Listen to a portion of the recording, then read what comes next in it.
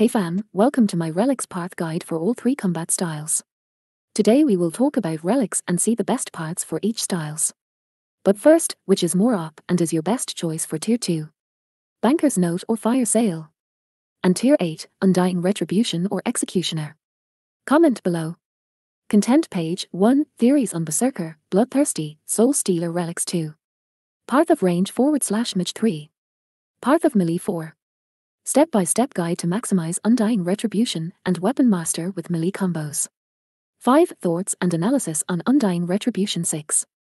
Relic clashes. Now let's talk about the theories on the 3 new relics.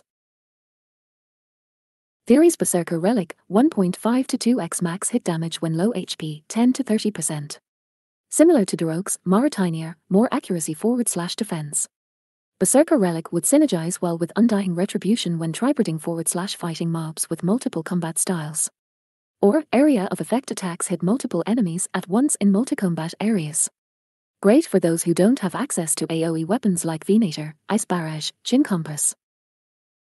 Bloodthirsty Relic heals player for X amount of HP /prayer for each mob KC, similar to Gut Hands, Mauritania, more damage after each KC. Soul Stealer, reanimate mobs into friendly offensive /defensive allies to help in combat /utility, curse effects like lowering stats. Or each KC gives buffs to player, lose HP to gain combat stat buffs and heal back when maximum. Now see the paths for range, mage and melee. We will assume that mage path will pick Desert, melee will pick Mauritania and range will pick Zeah. Path 1 Range /Mage Endless Harvest is great for woodcutting logs to craft bows and ammos for range, mining pure essences to craft runes and bark armor. Globetrotter is great for range /Mage Relic enjoyers, who will also pick Cox for Twisted Bow range or TOA for Tumukan Shadow Mage. Fire Sale is great for range and mage who spend a lot of GP on ammo and runes.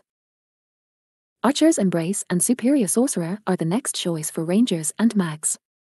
Infernal Gathering synergizes efficiently and effectively with Endless Harvest with more resources and EXP gained. Bloodthirsty is an alternative for more healing /self-sustain bossing and lack of life leech. Equilibrium for those who want to level up slow skills like Agility, Herblore, Construction, Runecraft, Thieving faster. And it is an option for those who did not pick Zeah. Farmer's Fortune and Alt for those who pick Zeah, which has Farming Guild to maximize farming EXP /gains. Soul Stealer for those who squishy high DPS range /mage enjoyers, lack life leech weapons, did not pick Mauritania for melee weapons /gears and or lack special attack weapons. Berserker is an alt for those with life leech weapons /more tanky gears. Path 2 Melee Trickster is great. Path 2 Melee Trickster is great for melee /Mauritania enjoyers with pickpocket fires in Mauritania, Red Chins in Condorin, Herbivores, Hallowed Sepulture in Mori, Shades of Morton, Firemaking in Mori, Wintertart in Zeah. Fairy's Flight is great for Mori that lacks a lot of jewelry teleports unlike Zeah and Wilderness. Banker's Note synergizes well with Trickster for thieving and combat farming /extended bossing with noted food and potions in general. Brawler's Resolve is next choice. Treasure Seeker to minimize steps needed for clues and able to stack clue scrolls while bossing /skilling /mobbing. Ruinous Powers works well with strong prayer training at Ectophontus, Mauritania, to make full use of prayer gears and fast prayer levels. Weapon Master to lower HP and spam a great variety of melee spec weapons and works well with full Darok's and Brawler's Resolve. Guardian to make melee an all-rounder balanced character that lacks the area of effect attacks and improves the tanky and slow melee. Style. Guardian is great for tanky melee and non-AoE range enjoyers. Guardian will draw aggro from mobs and lure them to melee's attack range. See step-by-step method to maximize melee combos, Undying. Retribution and Weapon Master below. 1. Where DPS gear and Super Combat Pot and Melee Prayer /Piety and Bundo's GS /Dragon Warhammer, do 2x 50% special attacks. 2. Use Weapon Master to do 4x 50% special attacks, may swap with Dragon Claws /Voidwalker /Ancient GS, Heal /Abyssal Bludgeon, Low Prayer DPS /Volatile Nightmare Staff /Zoud Crossbow /Darkbow /Soul Reaper Axe. 3. Low HP, switch to Folderokes, DPS into Undying Retribution, May of Protection Prayers 4. Dies and revive with UR, full HP 5. Switch to DPS gear /weapon, Avernic Defender, and Abyssal Whip /bis 6. When 25 to 75% HP, switch to Life Leech weapon 7. UR cooldown almost refreshed, return to step 1 or 2 if fighting same mob, rinse and repeat. DPS spec webs. Dragon Claws /Voidwalker /Ancient GS, Heal /Abyssal Bludgeon, Low Prayer DPS /Volatile Nightmare Staff /Zed Crossbow /Darkbow /Soul Reaper Axe Life Leech. Thoughts on Undying Retribution, Combo, Undying Retribution plus Dorokes plus Brawlers Resolve plus Spec Relic /Weapon Specialist plus Guthands /Saradomin GS plus Banker's Note equals Immortal Infinite Farming.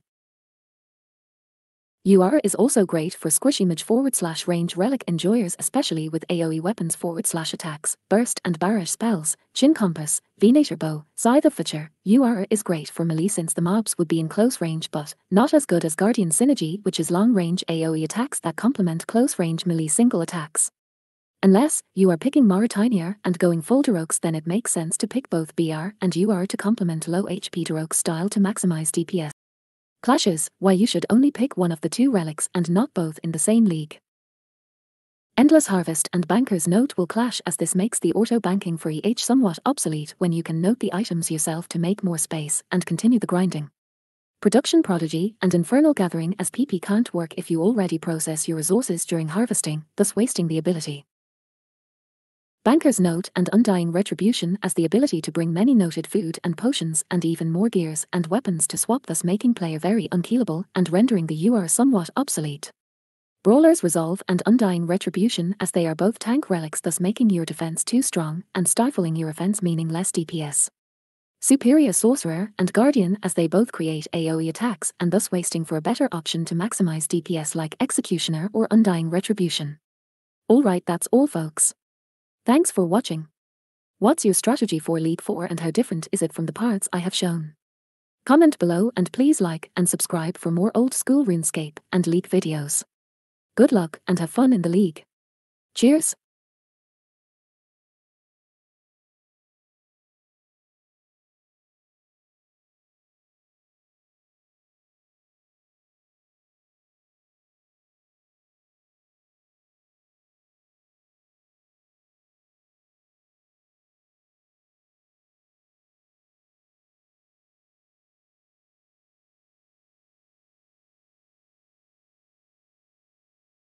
Let's say you want to practice bosses with ranged, you could go melee or mage relic and pick Asgarnier or Wilderness to try Leviathan, Kree or Corlisto.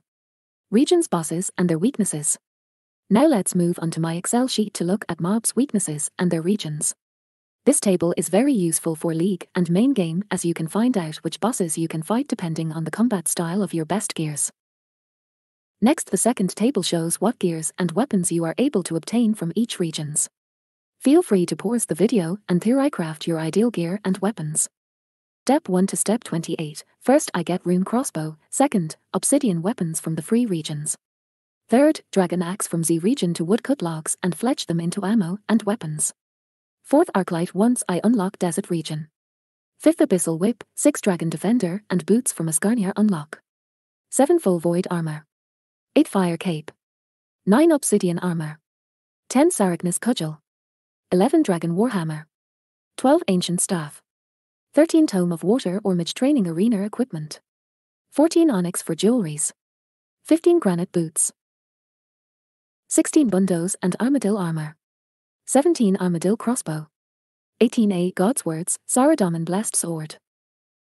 Zamorak Spear, Staff of Dead. 18B Dragon Hunter Lance. 19 Entry Tombs of Amaskut Massery, Osmutan Fang. 20 Ancestrals, Rigor, Augury. 21 Tbo. 22 Zed Crossbow and Vambraces. 23 Torver. 24 Abyssal Dagger and Bludgeon. 25 Primodile, Pegasian and Eternal Boots. 26 Inferno Cape. 27 Max Cape. 28 Expert Toe. End screen. Alright, that's all folks. Thanks for watching. I will show the info in slow-mo at the end so you can theorycraft your league strategy. What other League-related videos should I do next? Comment below and tell me your League strategy so I can critique and give advice. Please like and subscribe for more old-school RuneScape videos.